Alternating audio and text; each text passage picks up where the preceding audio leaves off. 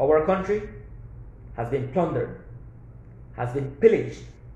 We have been raped, to say to the least. And I'm very sorry to use such a strong term.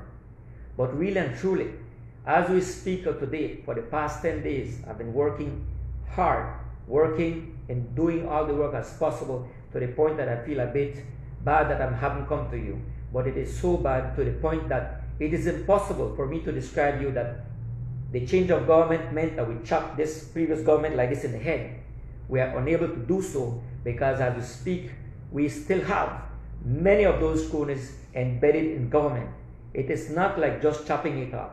They have armed themselves with many contracts that is very, if you read them out, you will find it very repulsive. So in other words, picture this. This past government has left their cronies in there stuck with all different positions and contracts.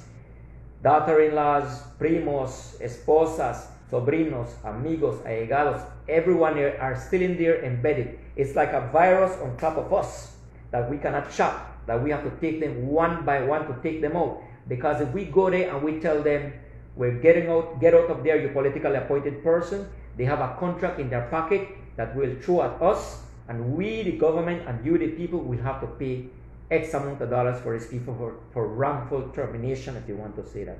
That is how bad it is out there, my friends. And that is what we are fighting against us. And that is what right now the entire government is struggling right now to fit in, to get into transition, to get into work. But I will tell you that the big problem right now is that main component that we're unable to do so, because each and every one of them is deeply embedded, deeply rooted like a virus, like a sickness, like a disease in our government.